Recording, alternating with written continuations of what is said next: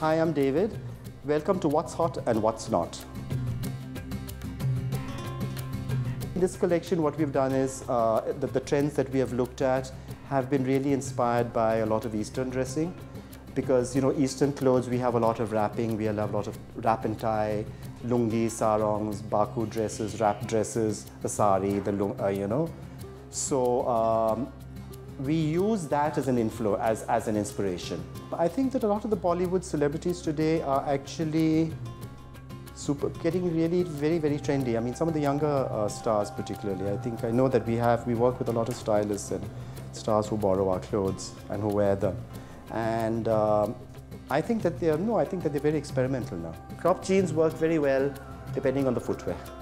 It depends on what kind of shoes you're wearing with them. So that's a very important, and especially for women, I think they look very funny if you've got very skinny little stiletto heel shoes. I think the shoe needs to have some weight. Studs and rivets on handbags. I mean, it's been a trend that's been going on for some time, and I think that it's ornamental. It adds a bit of glitter, it adds a bit of gold.